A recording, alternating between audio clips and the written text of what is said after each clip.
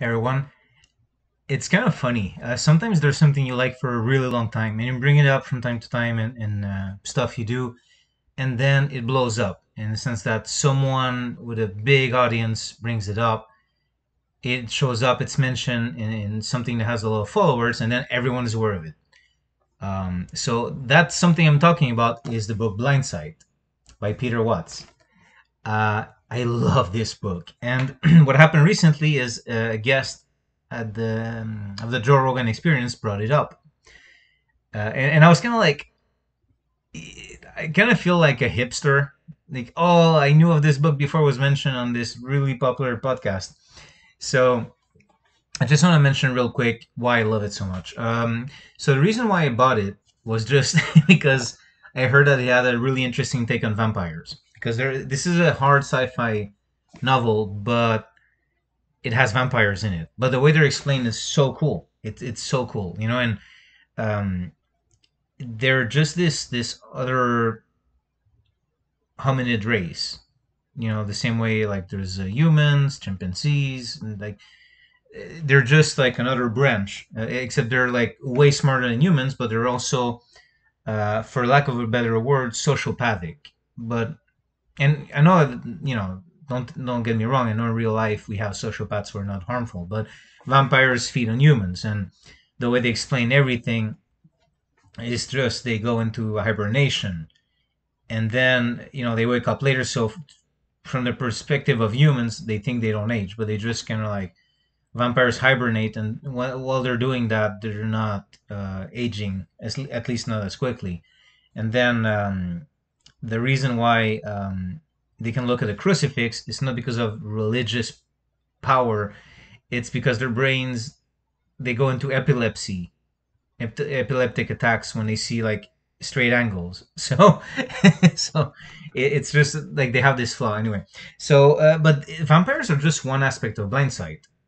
And I bring it up because in the Joe Rogan podcast, they mentioned vampires. And I think, if I remember correctly, the guest was a filmmaker.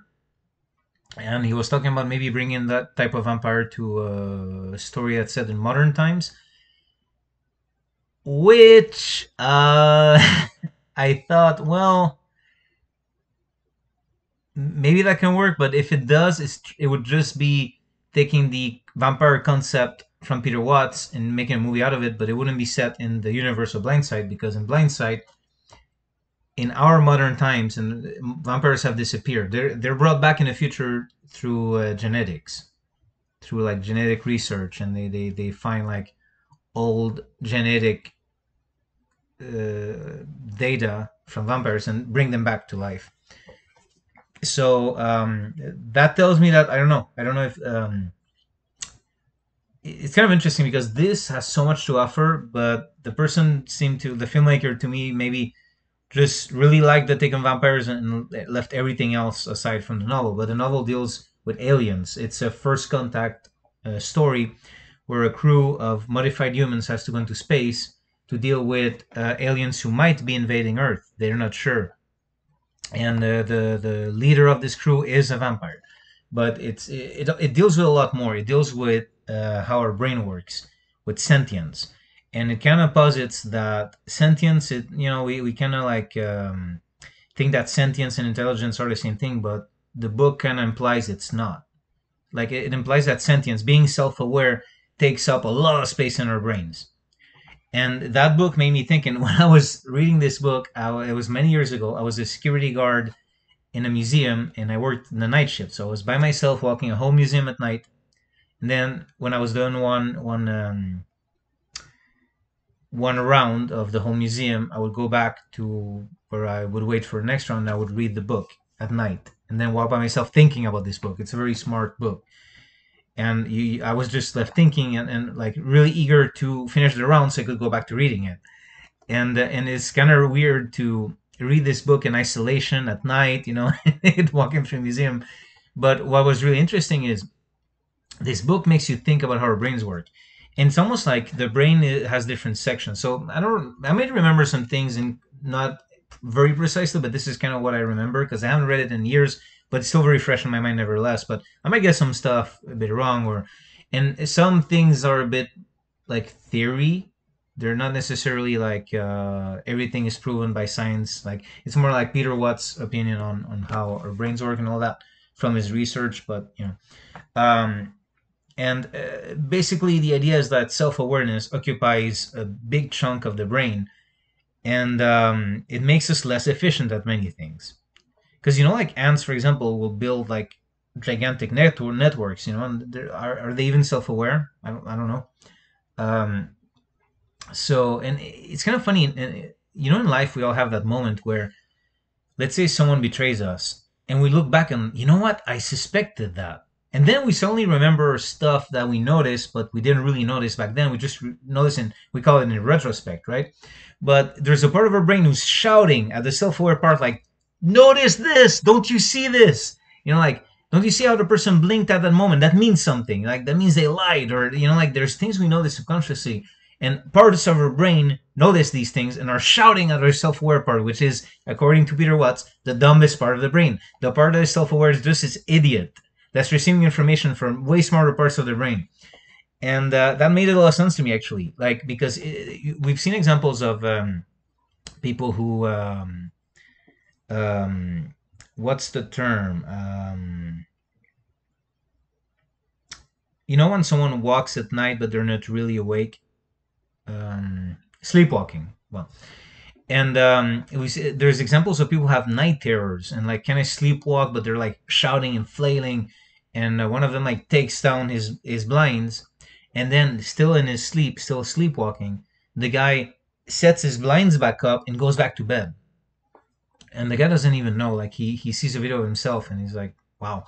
And then he tries awake. He takes down the blinds and he tries to set them back up, and he's nowhere near as fast as he was when he was sleepwalking, which is fascinating. Like when he's awake and present, basically the idea is like there's parts of their brain that are like just being self-aware, just wondering, oh, how much time is this going to take? Just these things. And we've all experienced that. Like, have you ever gone somewhere very often? You just walk to a place and then someone asks you, how do you get there? And once you start thinking about it, you suddenly forget how to get there. That happened to me. I don't know if it happened to anyone else. One thing that did happen to me is back when I was a security guard, I had to go through many doors. And this is a story I mentioned in my Bruno's MMA show. I also have another channel, Bruno's MMA show, in my interview with Tony Blauer, and I actually brought this up, like this fact that there's things we notice that if we let, like, if our self-aware part like kind of lets shuts up for a moment, stops, and lets the rest of the brain kind of like send us information. Again, I don't know if I'm explaining this clearly, but it's very useful. I guess other people would call like listen to your gut, your gut feeling, trust your instincts. It's all the same thing. Um, so yeah, so like sometimes you step into a dangerous situation, and after a fact, you're like, I knew I shouldn't have gone there. Why did I do that? Because you weren't paying attention to that part of your brain that was telling you. So what I would do as a security guard, like, had all these doors to go through, they were all locked, and I had a huge set of keys, countless keys, and so I had to try many keys, which one goes there, and then does it turn left or right? Some of them would only open if you turn left, some only right, some of them didn't matter. And then other locks, the key was upside down even. And it would take me forever at each door. And then I was reading this book and I thought, okay, if the self-aware part that's overthinking, always present, and like, having all these thoughts at once, and then if being self-aware can occupy part of the brain, what if I don't think about it? This is the best way I can explain it. I can't really explain it better than that. And it was night. I was always tired because during the weekend you try to be up, so you always start the week tired. So it's like you're always kind of tired when you work at night, unless you just accept to live at night. Period, which most people don't, and neither did I. But anyway, your brain is already kind of in this tired haze, so it's kind of easy to go into this mode where you just stop thinking about it. You kind of let your subconscious and your instincts take over. And what would happen is when I would do that, I would always choose the right key, and I would always turn it the right way. I had no problem. I would go through doors, and then as soon as I started thinking about it, I didn't know which key to grab, and I didn't know which way to turn the key.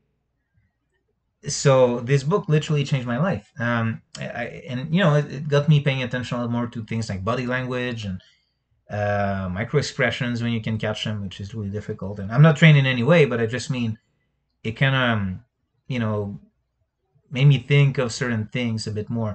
I was already paying attention to body language and all those things, but it kind of made me even more eager to notice these things.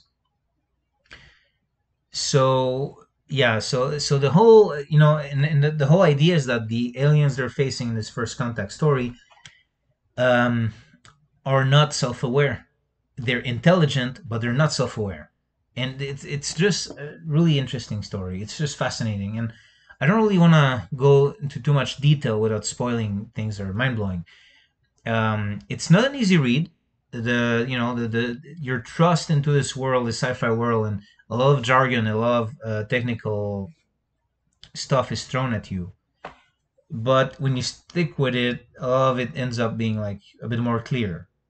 Just through reading about certain things, you can understand how they apply, if you will. So at first, it might be a bit discouraging because they throw a lot of technical jargon at you from this world, the setting, like the names of technologies used and stuff like that. And it doesn't really stop to explain. You have to, sometimes it does, but sometimes you just have to keep up and keep reading, and that's fine. And you get to understand that. Um, and the ending leaves you really like thinking about it for a long time. Like this is a book that once you finished it, you think about it for a long time. And it's a book that changed my perception of how the mind works. And at the end of the day, the vampires and Blindside are fascinating, but they're not even like the most fascinating thing about the book. So, which is something that I really wanted to mention. I believe Peter Watts has put Blindsight for free online, and unless they're taken down at some point for copyright reasons, I don't know. You can even find, if you search Blindsight on YouTube, you can even find like someone who's reading the book. It's not professional. It's not professional audiobooks. There's someone read the book and put it up on YouTube. So he makes mistakes here and there. Sometimes he might stutter a word a bit, or sometimes he actually goes like, "Oh, let me restart." When he mumbles a word, starts a sentence. It happened at least once. But if for those who don't have time to read or whatever, you can even go on YouTube, and unless it gets taken down eventually, you can find someone who's just reading Blindsight, and it's a really, really good book. Um, so yeah, just search it, and it's by Peter Watts. So I really recommend it. Really recommend this book. It is a bit depressing, to be honest. Not necessarily referencing to the ending. It might or might not be depressing. I don't want to give spoilers, but just reading through it can be depressing. If you really get into the mood, if you really absorb what's saying, it's not a cheerful book, but it's really worth a read. Okay, everyone. Thanks for watching.